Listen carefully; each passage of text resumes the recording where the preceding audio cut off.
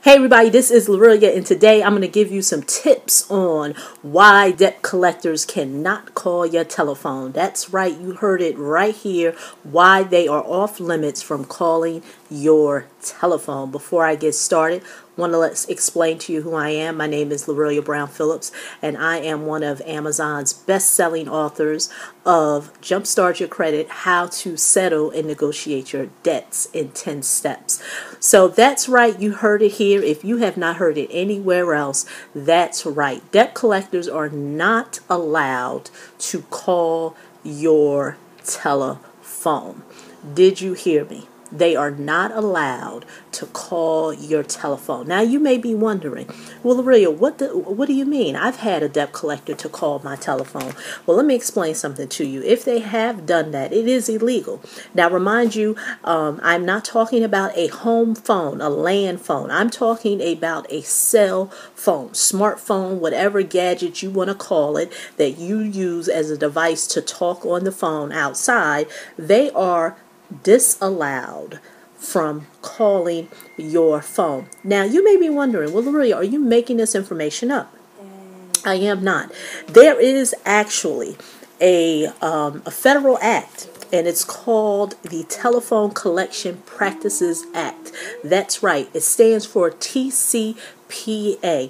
If you look into that law, you will find out that debt collectors are off limits from calling your cell phone. Now, remind you, there are some disclaimers. Now, unless you have given a debt collector authority to call you, then by all means, this law does not apply to you.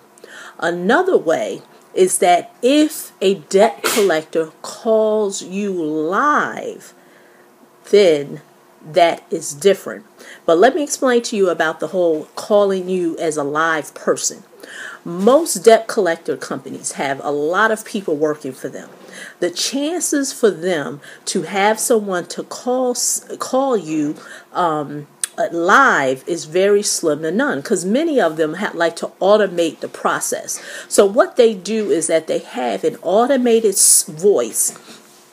They have an automated service that calls the telephone. Collector has bothered you or harassed you. We either know someone or either we've been through it ourselves, know of a debt collector.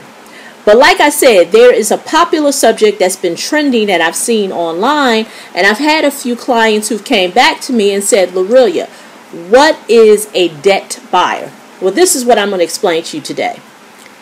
Make no mistake that a debt buyer and a debt collector is pretty much the same thing.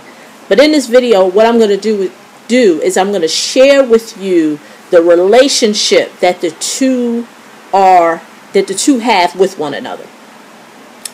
So now, a debt buyer, what is it? Okay, first what I would have to do is explain to you, and you may have seen this in other videos, what is an original creditor. So that's what I first have to explain to you. Original creditor is someone